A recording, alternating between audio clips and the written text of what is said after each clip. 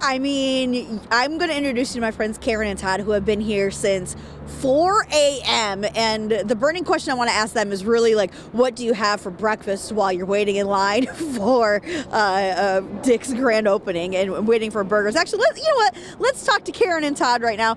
Karen, why 4 a.m.?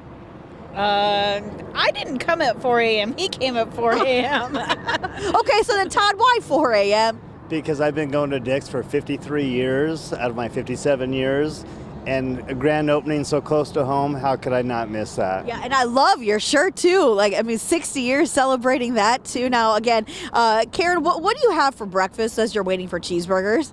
McDonald's. Well. After today, I don't know. We might just be enjoying some Dick's, but I've got Jim Spady here. He is the son of Dick himself. And I mean, thank you for the swag. We were here a couple of months ago at the groundbreaking ceremony. That's right. And now, what's happening today? Today, in about 2 hours, we're actually going to open the restaurant. So we're very excited about it. The customers are starting to gather, and we've got high school bands, and the King County Pipers Band is going to be here. It's going to be a lot of fun. And then at 10:30 a.m., burgers and fries and shakes will be served. Yes, and now you even have a swag store set up, which, I mean, the hat and we got a everything. little swag store, so if you want to get a hat or a t-shirt or something, and we'll have those available too. But it's just going to be a lot of fun to open up the restaurant. Our first restaurant south of the city of Seattle. You know, right near the whole Kent Des Moines area, just off the Kent Des Moines Road, right next to Highline College. Right. And you know, it's beautiful weather today. You know, the sun is in my eyes.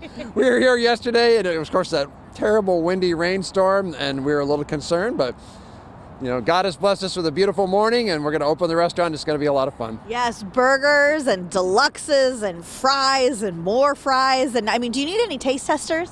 Yes, would you like to?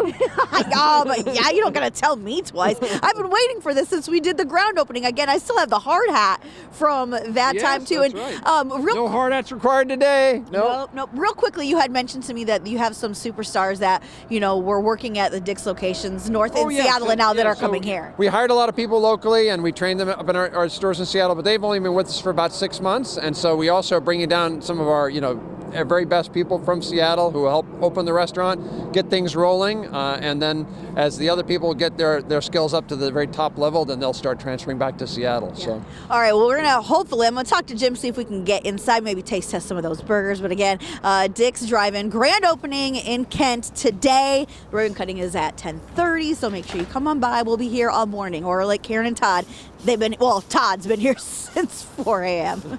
Guys, back on over to you.